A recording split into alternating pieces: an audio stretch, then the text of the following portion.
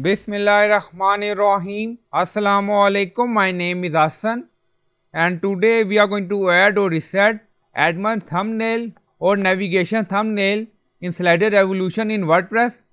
Before starting work, it's my request, please subscribe my channel. Thank you. Now back to our work. So we are using Slider Revolution and then you see multiple option and then you see slide option.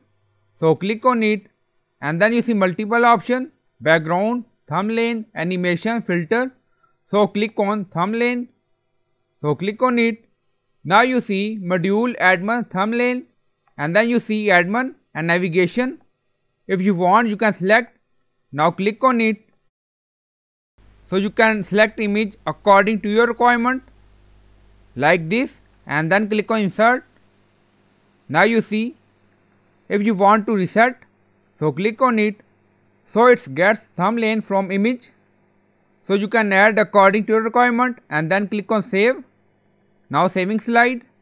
Now slider saved. Go to website page and refresh the page. Now you see revolution slider. And when we hover on it, now you see. So in this way you can add admin or navigation thumbnail in Slider Revolution. So I hope you like this video. Please like, comment, share, subscribe. Thank you for watching.